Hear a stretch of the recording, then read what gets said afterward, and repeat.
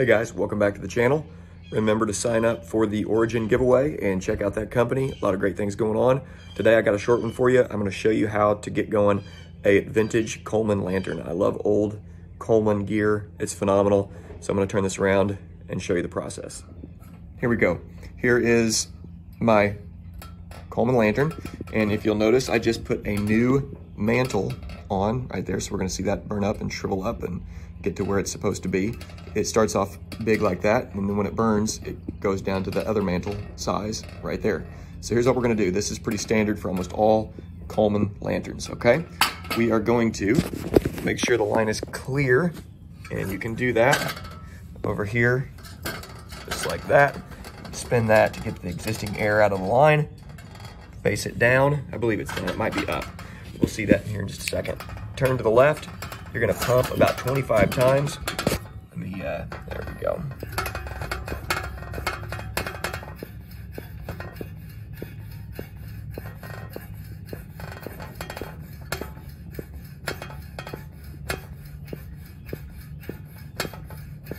Okay, just like that, turn to the right. If you'll follow directions right on here, you can turn that halfway to the left, quarter turn, just like so. The fuel is beginning to come out of there. Put your lighter in there, just like that. And watch what that mantle does. See how that mantle is burning down right there? And then that will start to burn bright here in a second. This is a really fun way to get nostalgic about camping. Coleman lanterns you can pick up for at a yard sale for pretty cheap.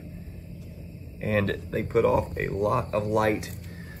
They don't measure this light by lumens, it's measured by it's like an old school light measurement. I forget exactly what it's called. I think it's actually like, maybe called like lantern light or something. But anyways, you can adjust by this right here, like that.